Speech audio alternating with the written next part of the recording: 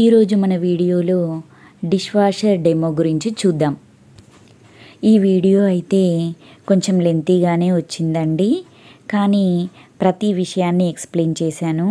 Technician అయితే ఏ విషయాలు డెమోలో చెప్పాడో ప్రతి విషయాన్ని ఎక్స్ప్లెయిన్ చేశాను. ఎవరైనా కొత్తగా డిష్ వాషర్ తీసుకోవాలని ఆలోచిస్తూ ఉంటే యూజ్ అవుతుంది కదా అన్నట్టు ప్రతి విషయాన్ని క్లియర్గా ఎక్స్ప్లెయిన్ చేశాను.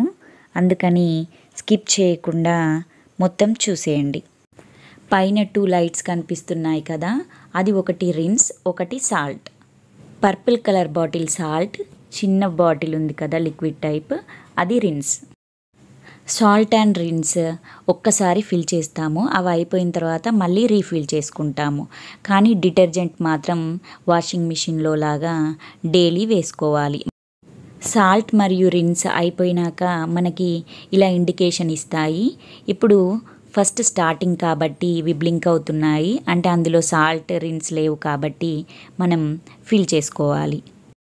ఇలా బ్లింక్ అయినప్పుడు సాల్ట్ అండ్ రిన్సైడ్ యాడ్ చేసుకోవాలి. మొదటగా రిన్సైడ్ యాడ్ చేస్తున్నారు చూడండి. రిన్సైడ్ అనేది ఫుల్గా ఫిల్ చేసుకోవాలి. ఇది రిన్సైడ్ వేసుకునే ప్లేస్. చూస్తున్నారు కదా రిన్సైడ్ని ఎలా వేస్తున్నారో, అది లిక్విడ్ రూపంలో ఉంటుంది. అది ఆ బాటిల్ మొత్తం అందులో పడుతుంది. ఒక్కసారికి ఒక బాటిల్ సరిపోతుంది. ఇలా రిన్సైడ్ని యాడ్ చేసుకోవాలి. ఇవి డిటర్జెంట్స్ కదా, చిన్నపిల్లలు ఎవరైనా ఉంటే వాళ్ళకి దూరంగా పెట్టడం మంచిది. ఇది లిక్విడ్ రూపంలో ఉంటుంది కదా, హ్యాండ్స్ మీద పడితే ఇట్లా ఏమన్నా అవుతుందా అన్నట్టు మేము వచ్చిన టెక్నీషియన్ అడిగాము. అదేం కాదు, ఇవి డిటర్జెంట్సే కదా, మామూలుగా వాషింగ్ మిషన్లో వేసే డిటర్జెంట్స్ ఎలా యూజ్ చేస్తామో అలానే, కానీ కిడ్స్ ఉంటే మాత్రం దూరం పెట్టాలి వాళ్ళకి అని చెప్పారు. ఇలా క్లోజ్ చేసుకున్నాక మళ్ళీ మనకు ఇండికేషన్ వచ్చినప్పుడే మళ్ళీ రిన్సైడ్ని యాడ్ చేసుకోవాలి. ఇప్పుడు చూపిస్తున్నారు కదా దాని పక్కనే దీంట్లో వచ్చేసి మనం ట్యాబ్లెట్ కానీ డిటర్జెంట్ పౌడర్ని కానీ వేయాలి. డిటర్జెంట్ కానీ ట్యాబ్లెట్ కానీ వేసాక ఇక్కడ యారో మార్క్ చూపిస్తుంది, దాన్ని ప్రెస్ చేస్తే క్లోజ్ అయిపోతుంది. మళ్ళీ పక్కనే ఉన్న బటన్ని నొక్కితే ఓపెన్ అయిపోతుంది. మనం హాఫ్ లోడ్ వేసుకుంటే 15 గ్రామ్స్ అని ఇక్కడ కనబడుతుంది, అంతవరకు వేసుకోవాలి. ఫుల్ లోడ్ అయితే 25 గ్రామ్స్ వేసుకోవాలి మన డిషెస్ని బట్టి. ఇక్కడ యారో మార్క్ ఉంది కదా, దాన్ని ప్రెస్ చేసినట్లయితే క్లోజ్ అయిపోతుంది. పక్కనున్న బటన్ని నొక్కితే ఓపెన్ అయిపోతుంది. యారో మార్క్ని ఇలా పుష్ చేస్తే సరిపోతుంది. ప్రెస్ చేయకూడదు, పుష్ చేయాలి. యారో మార్క్ దగ్గర పుష్ చేసినట్లయితే అది క్లోజ్ అయిపోతుంది. మాది 16 ప్లేసెస్ డిష్ వాషర్ అని చెప్పాను కదా, కింది పార్ట్ వచ్చేసి మనం మొత్తం తీసుకొని వెళ్ళి బౌల్స్ని అరేంజ్ చేసి మళ్ళీ వచ్చి పెట్టుకోవచ్చు. ప్రతి ఐటమ్ని బోర్లానే పెట్టాలి. హెవీ ఐటమ్స్ని కింద పెట్టాలి, మిడిల్లో లైట్ వెయిట్ వాటిని పెట్టాలి, పైన దాంట్లో అన్ని స్పూన్స్ గంటెలు లాంటివి పెట్టుకోవాలి. బోర్లు ఇచ్చిన తర్వాత ఒకదాని మీద ఒకటి పెట్టకూడదు. ఇండివిజువల్గా మనం ఎన్ని అరేంజ్ చేసుకోగలిగితే అన్ని పడతాయి. ప్లేట్స్కి మాత్రం సపరేట్గా పెట్టుకోవడానికి ర్యాక్స్ లాగా ఇచ్చారు. దానికి తోడు ఇవి స్పూన్స్ పెట్టుకోవడానికి ఒక బాక్స్ లాగా ఇచ్చారు. స్పూన్స్ పైన ఒక ర్యాక్ ఇచ్చారు. స్పూన్స్ గరిటెల్ లాంటివి అక్కడ పెట్టుకోవచ్చు. ఇంకా ఎక్కువగా ఉంటే ఈ బాక్స్ లాంటి దాంట్లో పెట్టుకోవచ్చు. ఆల్రెడీ సపరేట్గా స్పూన్స్ పెట్టుకోవడానికి ఒక ర్యాక్ వచ్చింది కనుక మనకి ఆ స్పూన్స్ పెట్టుకోవడానికి బాక్స్ అవసరం లేదు. ఒకవేళ ఎక్కువ స్పూన్స్ ఉంటే కనుక మనం దాన్ని యూజ్ చేసుకోవచ్చు. ఇప్పుడైతే కొన్ని బౌల్స్ని కొన్ని స్పూన్స్ని టెక్నీషియన్ అడిగాడు ఎలా పెట్టుకోవాలి ఏంటి అనేసి. అవి ఎలా అరేంజ్ చేసుకోవాలో చూపించాడు. గ్లాసెస్ అయితే ఇలా బోర్లించి పెట్టుకోవాలి.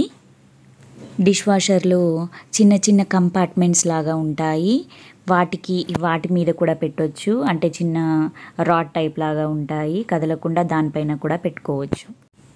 ఇలా పెద్ద బౌల్స్ ఉన్నాయనుకోండి, మనం కింద అరేంజ్ చేసుకుంటే సరిపోతుంది. అదే స్పూన్స్ అయితే పైన దాంట్లో పెట్టుకుంటే సరిపోతుంది. వీటిని ఇలా సైడ్కి పెట్టుకోవాలి. స్పూన్స్, గంటెలు టైప్ లాంటివి పైన పెట్టుకోవాలి. ప్లేట్స్ అయితే ఇలా ఒకదానికొకటి ఆపోజిట్లో పెట్టుకోవాలి. ఇలా పెట్టుకోకూడదు, ఎందుకంటే వాటర్ కింద నుండి వస్తాయి కాబట్టి వాటర్తో క్లీన్ చేస్తుంది కాబట్టి ఇలా ఆపోజిట్ ఎదురెదురుగా పెట్టుకోవాలి. బౌల్స్ మనం రివర్స్ పెట్టుకుంటే అవి సరిగ్గా క్లీన్ అవ్వవు, అందుకని వాటిని ఎదురెదురుగా పెట్టుకోవాలి. ఇలానే కాకుండా ఇంకా ఎక్స్ట్రా ప్లేట్స్ ఉంటే కనుక ఇంకా కంపార్ట్మెంట్స్ ఉన్నాయి, వాటిని ఓపెన్ చేసుకొని పెట్టుకుంటే సరిపోతుంది. లేకపోతే వాటిని క్లోజ్ చేసి ఏవైనా బౌల్స్ పెట్టుకోవచ్చు. ఇలా ప్లేట్స్, బౌల్స్ అన్నీ అరేంజ్ చేసుకుంటాం కదా. అన్నీ అరేంజ్ చేసుకున్న తర్వాత లోపలికి నెట్టేసి ఒకసారి ఫ్యాన్ని చూసుకోవాలి. ఫ్యాన్ని మామూలుగా హ్యాండ్ తోటి తిప్పేసి ఏవైనా తాకుతున్నాయా అని చెక్ చేసుకోవాలి. తాకినట్లయితే మనం సెకండ్ కంపార్ట్మెంట్ని హైట్ అడ్జస్ట్ చేసుకోవచ్చు. ఇలా ఒకసారి హైట్ అడ్జస్ట్ చేసుకొని మళ్ళీ ఫ్యాన్ని కనుక మనం తిప్పినట్లయితే మన బౌల్స్ తగలకుండా ఉంటే కరెక్ట్గా మన ప్లేట్స్కి సెట్ అయిపోయినట్టు. ఈ కింద ఉన్న లాస్ట్ కంపార్ట్మెంట్ వచ్చేసి మనం దాన్ని మొత్తం ఓపెన్ కూడా చేసుకోవచ్చు. బయట పెట్టుకొని మళ్ళీ యూజ్ చేసుకునేటప్పుడు అన్ని ప్లేట్స్ అరేంజ్ చేసుకొని మళ్ళీ లోపల పెట్టుకోవచ్చు. ఇది వచ్చేసి డస్ట్ కలెక్టర్.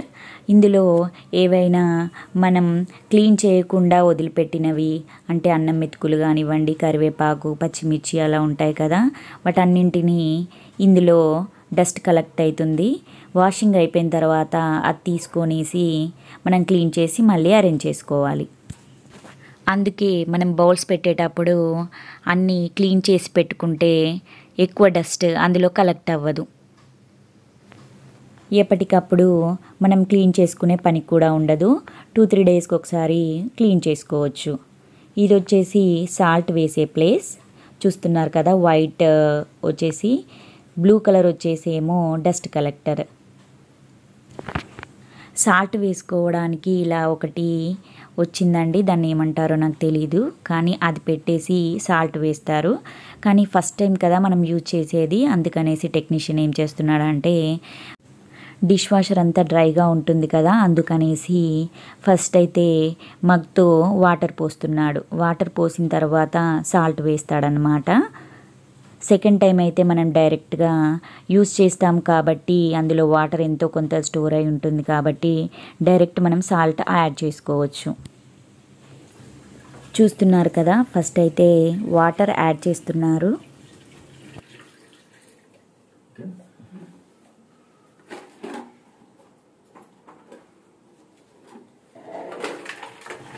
తర్వాత అయితే సాల్ట్ యాడ్ చేస్తున్నాడు. ఒకసారికి ఒక బాటిల్ సాల్ట్ కరెక్ట్గా సరిపోతుంది, కొంచెం మిగిలిపోతుంది అంతే.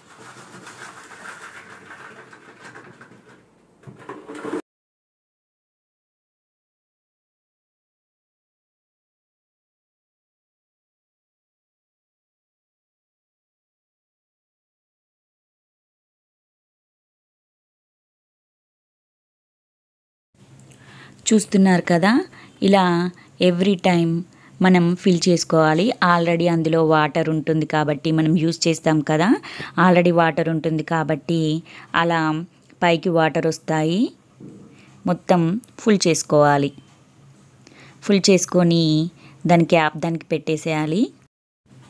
సాల్ట్ కదా, అది మెల్ట్ కావడానికి అనేసి ఇప్పుడైతే ఫస్ట్ టైం వాటర్ పోసాడు. ఆల్రెడీ మనం యూజ్ చేస్తాం కాబట్టి అందులో ఆల్రెడీ వాటర్ ఉంటుంది, మనం సాల్ట్ యాడ్ చేసుకుంటే సరిపోతుంది. క్యాప్ క్లోజ్ చేసి ఇప్పుడు డోర్ క్లోజ్ చేస్తున్నాము. డోర్ క్లోజ్ చేసేసి ఆన్ చేశారు. ఆన్ చేసిన తర్వాత మనకు అక్కడ 2 లైట్స్ బ్లింక్ అవ్వట్లేదు, ఒకటే లైట్ బ్లింక్ అవుతుంది. రిన్స్ అనే లైట్ బ్లింక్ అవ్వట్లేదు, కానీ సాల్ట్ది బ్లింక్ అవుతుంది. సాల్ట్ కాసేపు అయిన తర్వాత అది కూడా ఆఫ్ అయిపోతుంది. ఇలా సాల్ట్ రిన్సేడ్ని యాడ్ చేసిన తర్వాత అవి లైట్స్ బ్లింక్ అవ్వవు. తర్వాత నెక్స్ట్ మనం ప్రోగ్రామ్ సెట్ చేసుకోవాలి. ఫస్ట్ ప్రోగ్రామ్ వచ్చేసి ప్రీ వాష్, అంటే ఇది ఓన్లీ రిన్సింగ్ చేస్తుంది. ఓన్లీ ఇది 15 మినిట్స్, అంటే టోటల్గా వాష్ చేయదు. వాష్ చేసిన వాటిని మళ్ళీ మనం ఒకసారి వాటర్లో కడుక్కోవాలన్నా, డస్ట్ గిట్లా ఉంటే అట్లా ప్రీ వాష్ ఎలా చేసుకుంటాం, మామూలుగా వాటర్లో కడుగుతాం కదా, అలా చేస్తుందన్నమాట. Next programme lightly solid plates అన్నమాట, అంటే టిఫిన్ చేసిన ప్లేట్స్, అలా అందులో ఎక్కువ ఉండదు కదా, అందుకనేసి అది 30 మినిట్స్ ప్రోగ్రామ్.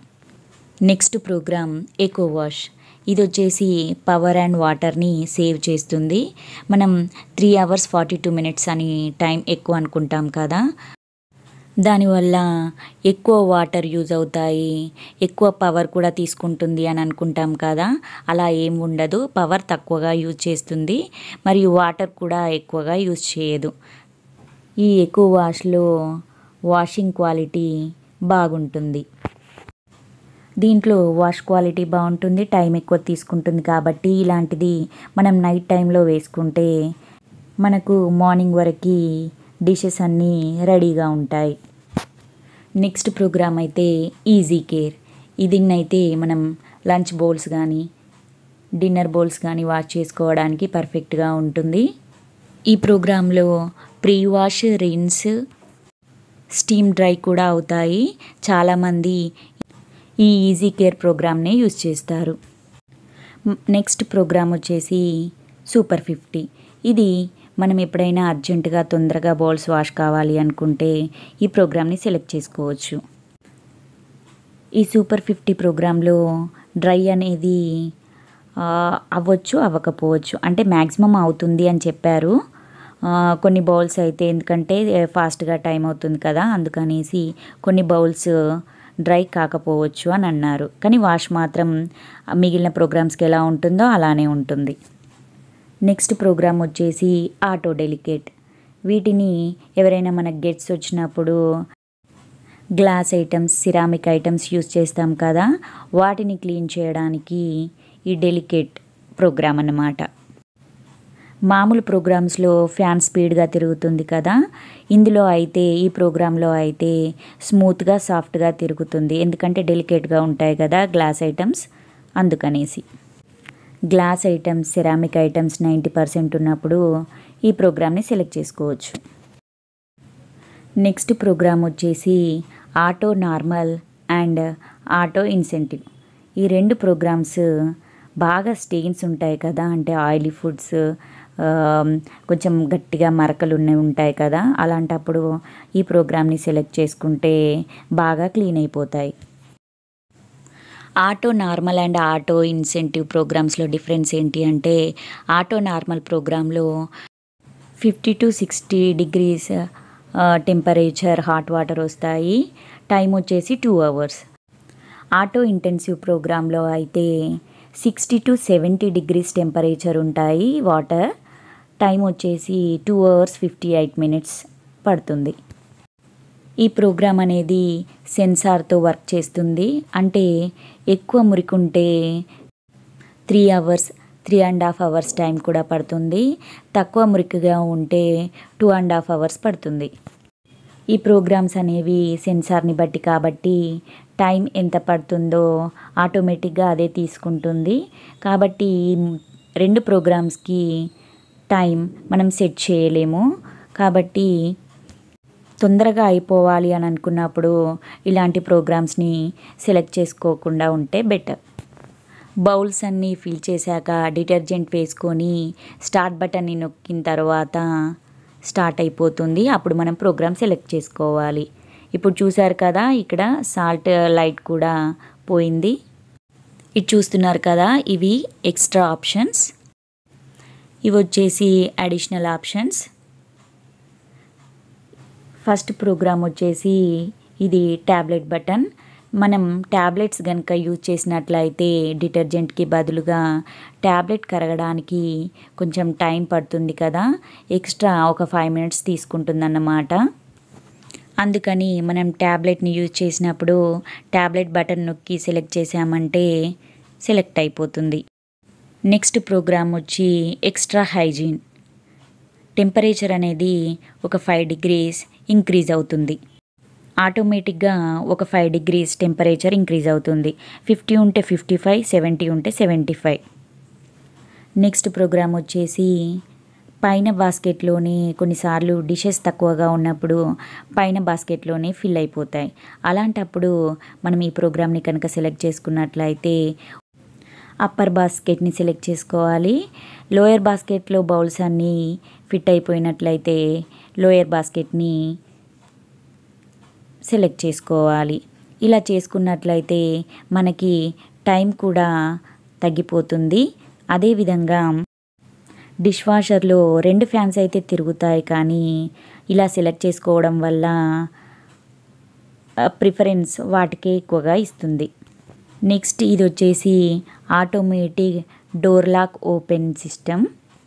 దీనివల్ల బౌల్స్ అన్నీ వాష్ అయిపోయిన తర్వాత మెల్లిగా కొంచెం డోర్ ఓపెన్ అయిపోతుంది.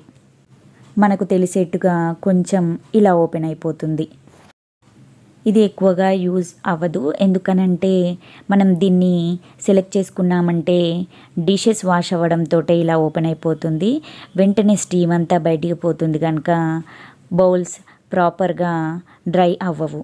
అందుకనేసి దీన్ని మనం సెలెక్ట్ చేసుకోపోవడమే మంచిది. నెక్స్ట్ ప్రోగ్రామ్ వచ్చేసి కొన్నిసార్లు బౌల్స్ని ఇంకోసారి వాటర్లో వాష్ చేసుకుంటే బాగుండు అనుకుంటాం కదా, అలాంటప్పుడు ఈ ఆప్షన్ యూజ్ అవుతుంది. ఇది వచ్చేసి ఎక్స్ట్రా రిన్స్, అంటే 2 సార్లు వాటర్లో వాష్ చేసేదానికంటే ఇంకా ఒకసారి అంటే 3 సార్లు వాటర్లో వాష్ చేస్తుందన్నమాట. బౌల్స్ ఎక్కువగా మురికున్నప్పుడు ఇది యూజ్ అవుతుంది. నెక్స్ట్ ప్రోగ్రామ్ వచ్చేసి ఎక్స్ట్రా డ్రై. ఈ ఎక్స్ట్రా డ్రై దీనిలో స్టీమింగ్ అనేది ఇంకా హైజీనిక్గా ఉంటుంది. ఈ అడిషనల్ ఆప్షన్స్ అనేటివి 99% మనకు అవసరం ఉండదు. రెగ్యులర్గా డైలీ యూజ్ చేసుకోవడానికి వీలైన ప్రోగ్రామ్ ఏంటి అంటే ఈజీ కేర్. అంటే మిక్స్డ్ వాషింగ్ మిషన్లో మిక్స్డ్ క్లోత్స్ ఎలా వేస్తామో మిక్స్డ్ బౌల్స్ వేసిన వాషింగ్ బాగా అవుతుంది. ఆ ప్రోగ్రామ్ వచ్చేసి ఈజీ కేర్. మనం డిష్ వాషర్లో ఏ ప్రోగ్రామ్ తీసుకున్నా కానీ 20 లీటర్స్ కంటే ఎక్కువ వాటర్ని తీసుకోదు. ఇవన్నీ డిష్ వాషర్లోని ప్రోగ్రామ్స్. వాషింగ్ మిషన్ని ఎలా అయితే టబ్ క్లీన్ పెడతామో అదేవిధంగా డిష్ వాషర్ని కూడా 1 month కానివ్వండి, 45 days కానీ ఒకసారి మొత్తం టబ్ క్లీన్ పెట్టేసేయాలి. డిష్ వాషర్ అయితే ఎక్కడ వేస్తామో క్లీనింగ్ ప్యాకెట్ మొత్తంని డిటర్జెంట్ వేసే దాంట్లో వేసి రిమైనింగ్ పౌడర్ని ఇలా లోపల పక్కన మొత్తం చల్లాలి. బౌల్స్ మాత్రం ఏవి పెట్టకూడదు. ఇలా 45 days కానివ్వండి, 1 month 2 monthsకి టబ్ క్లీన్ చేసుకున్నట్టు మనం డిష్ వాషర్ని క్లీన్ చేసుకోవాలి. అప్పుడు డిష్ వాషర్ కూడా హైజీనిక్గా ఉంటుంది. మనం బౌల్స్ వాష్ చేసినప్పుడు కూడా హైజీనిక్గా ఉంటాయి. క్యాబినెట్స్ అలాగే ఉంచాలి. బౌల్స్ మాత్రం ఏమీ పెట్టకూడదు క్లీన్ చేసేటప్పుడు. బౌల్స్ వాష్ అవుతున్నాయా లేదా అనేసి ఇలా ఓపెన్ చేసి చూపించారు. వాటర్ అనేవి పడుతున్నాయి. బౌల్స్ లైట్ వెయిట్గా ఉంటే ఇలా రివర్స్ అవుతాయి. అందుకనేసి మనం కదలకుండా అరేంజ్ చేసుకోవాలి. మిడిల్లో ఓపెన్ చేయకుండా ఉంటేనే బెటర్, ఎందుకంటే ప్రీ వాష్ తర్వాత హాట్ వాటర్ వస్తాయి కదా, ఓపెన్ చేస్తే అవి మీద పడతాయి. వాష్ అవుతున్నాయా లేదా అనేసి టెస్ట్ కోసం అనేసి ఓపెన్ చేసి చూపించారు, కానీ మనం అలా మధ్యలో ఓపెన్ చేయకూడదు. మనం అలా ఓపెన్ చేసినా కానీ వెంటనే ఆగిపోతుంది వాషింగ్ మిషన్ లాగా. మళ్ళీ క్లోజ్ చేయడంతోనే మళ్ళీ ప్రోగ్రామ్ స్టార్ట్ అయిపోతుంది. చివరిగా ఒకవేళ మనకు ఆటోమేటిక్గా వేరే ప్రోగ్రామ్ కనుక సెలెక్ట్ అయినట్లయితే ఆ ప్రోగ్రామ్ని క్యాన్సిల్ ఎలా చేసుకోవాలో చూద్దాం. క్యాన్సిల్ చేయాలంటే ఈ స్టార్ట్ బటన్ని 3 సెకండ్స్ హోల్డ్ చేసి పట్టుకోవాలి.